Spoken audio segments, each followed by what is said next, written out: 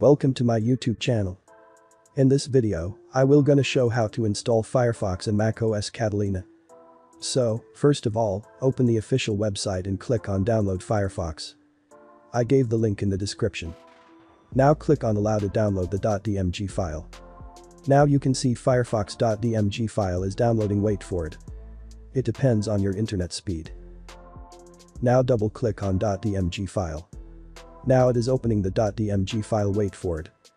Now here you have to drag the Firefox into application folder.